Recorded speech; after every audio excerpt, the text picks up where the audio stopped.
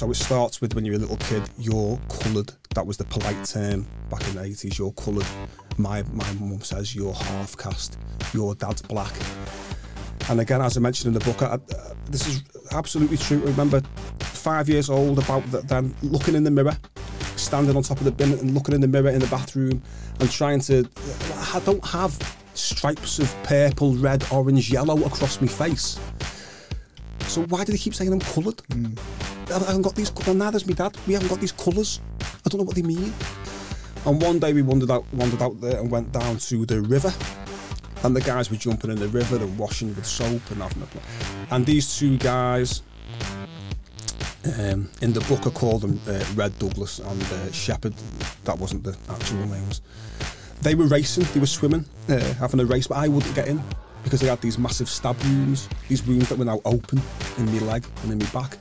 So in a foreign country, didn't want to get infected or whatever, so I was just watching.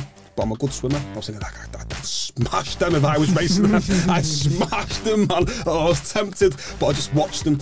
And then they just glided under the water. No splashing.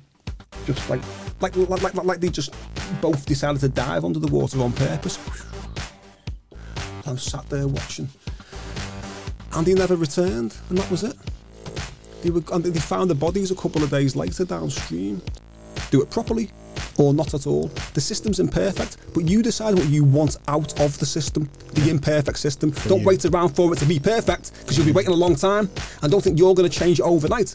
Don't think you're like Jesus, Buddha and John Lennon combined and you're going to make it happen, because even Jesus, Buddha, John Lennon combined with Malcolm X jumping in as well didn't do it. So what are you going to do?